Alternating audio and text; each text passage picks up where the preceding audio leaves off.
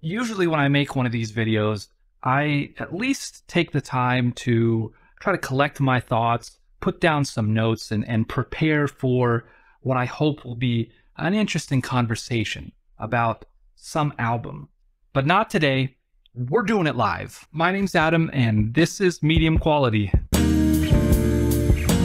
I've had this house to myself all weekend long. Just been hanging out, drinking black coffee, and listening to music. And apparently, I have forgotten what it means to be human, forgotten all semblance of regard for my fellow man, and have summarily chosen violence. Because I know how well you all have responded to my recent videos about classic pop and rock albums of the past. And so it would make perfect sense for me to talk about, I don't know, a near flawless album like Paul McCartney and Wings' Band on the Run. But I'm not going to do that.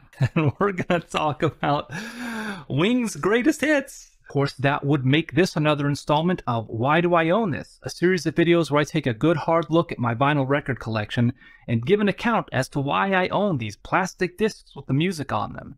If you'd like to engage with me over that very topic, I put a link in the description section below, and if you're so inclined to take a look at that list and drop into the comments section below, you can let me know which of my albums I need to answer for, and hopefully we'll have some fun along the way. I have made a few videos in this series where I've talked about compilation albums and asked the question continually, is there a place for them in our collections? Is there a time where well-considered compilation or greatest hits collection does the trick? I think the answer to that question is yes.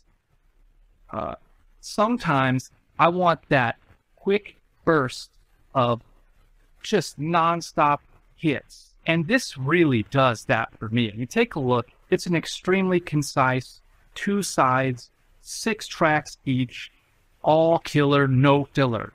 I mean, side A by itself, Another Day, Silly Love Songs, Live and Let Die, Junior's Farm, With a Little Luck, and closing that side out with Band on the Run. Flip it over to side B and you've got Uncle Albert and Admiral Halsey, Hi, Hi, Hi, Let 'Em In, My Love, Jets, and coming in for a nice soft landing with Mull of Kintyre. I would try to answer the question of why do I own this, but I think it really just speaks for itself. And if that weren't enough, y'all know I'm a sucker for colored vinyl. This is a really nice heavyweight reissue on blue vinyl. I've talked in previous videos about how the Beatles and Paul McCartney's solo work really takes me back to listening to music with my dad. And I'll never forget listening to that double CD Wingspan compilation with the hits and history tracks. And this is like a quick hit of the feeling I got listening to those songs with my dad. And even though I have quite a few of the albums with songs featured